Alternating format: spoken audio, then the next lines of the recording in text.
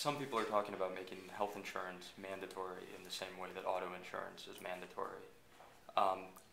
You run a business that a big part of which depends on that government mandate that individuals carry automobile insurance. Do you have any thoughts on how that might extend to health insurance, or what some of the... We're not a big player. We don't sell any health insurance. All we do is insure our own employees. I could answer it from a couple of ways.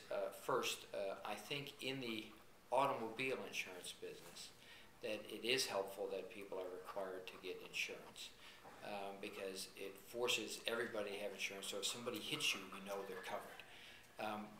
That's not really the same situation in healthcare because people don't sort of cause damage to you. So as an individual, it matters a lot to me if you have auto insurance. As an individual, it doesn't matter as much to me. My own personal financial situation is if you have health insurance.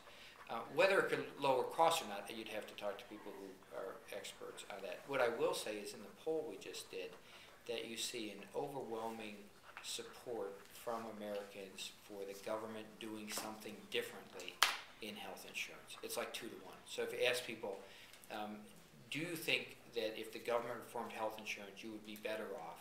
2 times as many people say yes as people who say no. And there's about 30% who say would make any difference. So what that says to me is that our customers, our consumers who are facing risk today, want the healthcare situation to be addressed.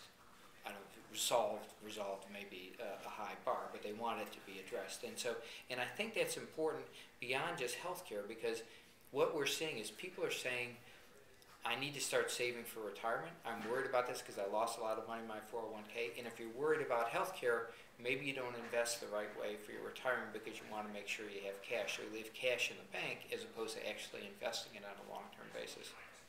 So I think healthcare is linked to the rest of our financial problems in America. And what people are telling us is they want it to be dealt with. And they want the government to do something about it. Whether that's universal coverage or not, I think there's a wide range of